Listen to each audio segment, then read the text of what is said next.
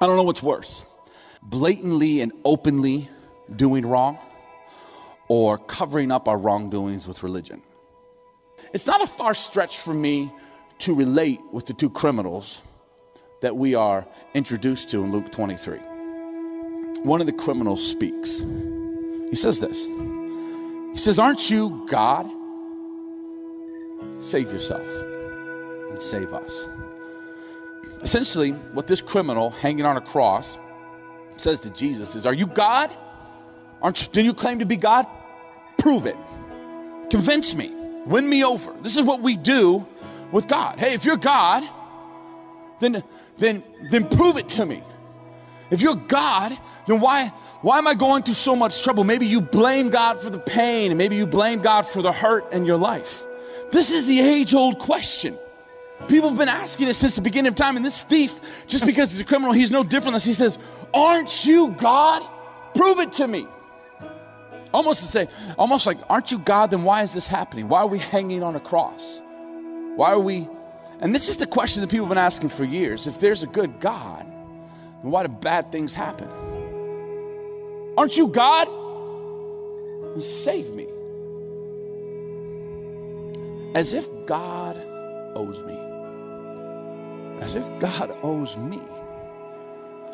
Quite honestly, what have I ever done to merit God owing me anything? Aren't you really good? If you're good, prove it.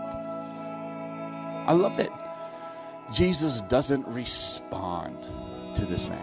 If Jesus were to say something, maybe he would have said, "That's what I'm doing, genius." Maybe not the sarcasm that I have, but yeah. It's exactly what I'm doing is saving you. Then the other criminal speaks up. He says, "Are you crazy?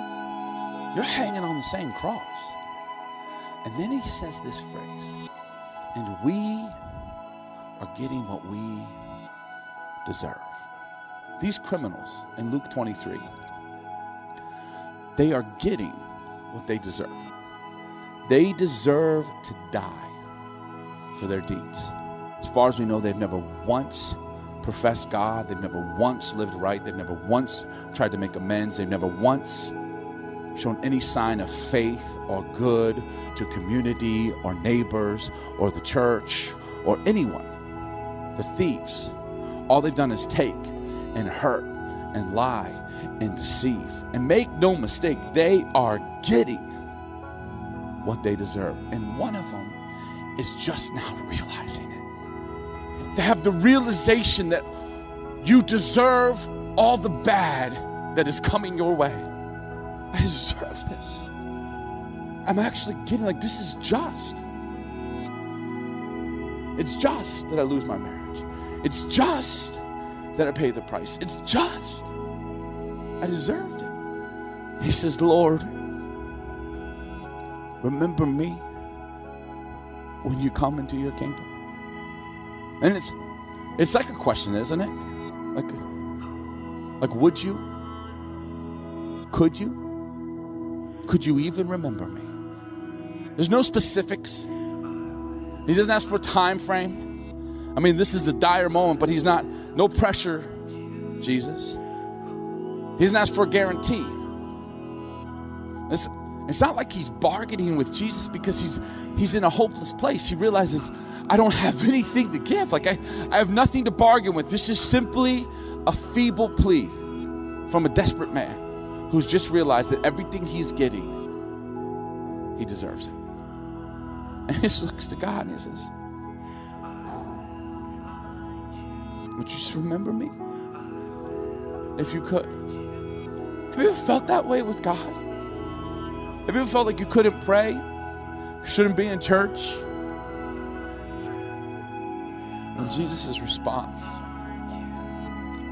it's the most powerful statement in Scripture.